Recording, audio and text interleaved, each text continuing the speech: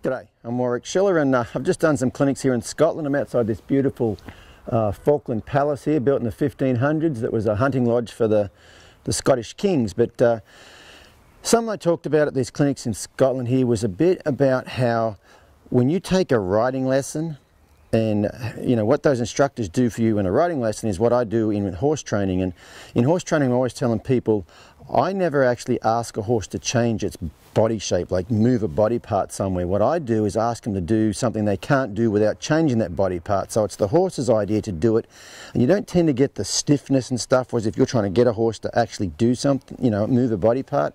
And it's the same if you've ever taken a riding lesson on a lunge line. Okay, they don't tell you to sit up straight and do this and do that. What they do is they say, just put your arms out here, make some big circles. It's all pretty basic, you know, make some big circles, stretch out here, do this exercise, do this exercise, do this exercise.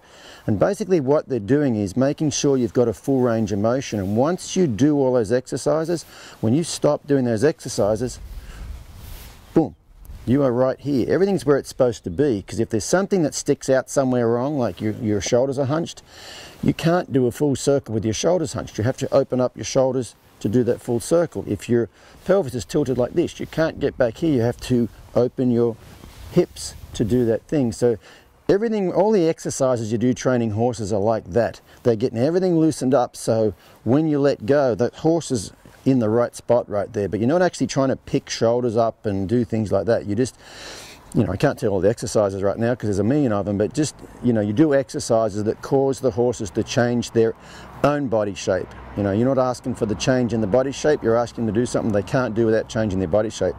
So anyway, hope that helps. Over and out from Bonnie, Scotland.